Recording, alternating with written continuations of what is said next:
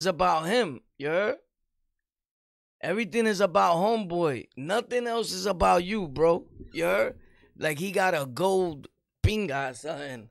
Like I used to even tell my moms that, like, yo, tiene un bicho de oro or something, bro, because you throwing at your family for this pepper steak. You get it? Like, facts. I blinked. My mom, she had a boyfriend. He was big. He thought he was brolic, eating his vegetables and all that. I rocked him, ping, ping.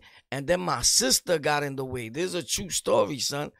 I don't even talk to her no more. And it's not because of this. We spoke after that, but I don't know. She got mad. Didn't go to her wedding. Some gossip there.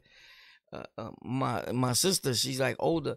So my sister grabbed me. When she grabbed me, I had the blicky in my hand, and I smacked Thundercats on my sister with the ratchet.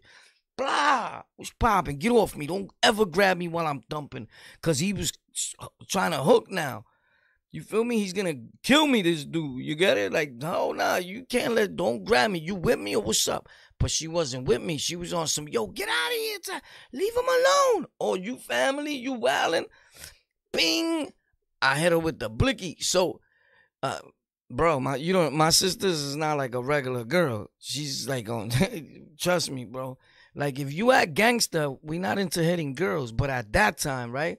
Because you're glorifying. Who cares? Change the channel, my nigga. Go watch something else, you heard? But anyway,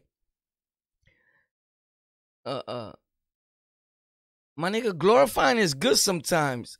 It makes me feel good. It brings me back to the story. Like, and if you was next thing, I'll bling you, nigga. So anyway, I smacked her. Bing! With the blicky. Oh, her saliva flew. Whoosh. I seen it. I was young, so